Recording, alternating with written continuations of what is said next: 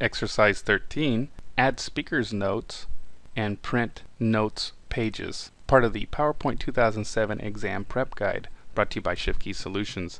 In this exercise, we'll be adding speaker notes to several slides and then looking to see how the notes pages will print out that will include those speakers notes. So let's begin. Let's go to slide 3, and then down here we have our click to add notes pane, which is our speakers notes pane. We're going to click inside here and we're going to type in the short paragraph on step 1 of exercise 13. When I'm finished typing in my notes, I'm going to select this text and then come to my home tab, and in the font group I'm going to change the font size to 18.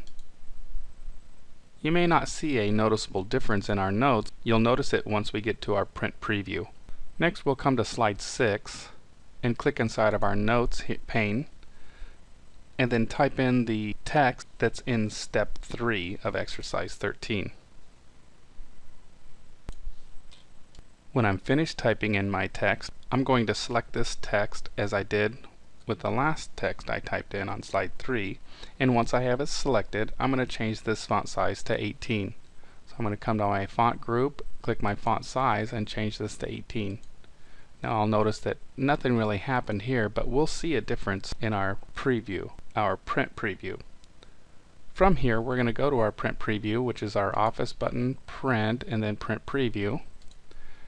And then in our page setup group, we're going to click the drop down for print what, and then we're going to change this to note pages.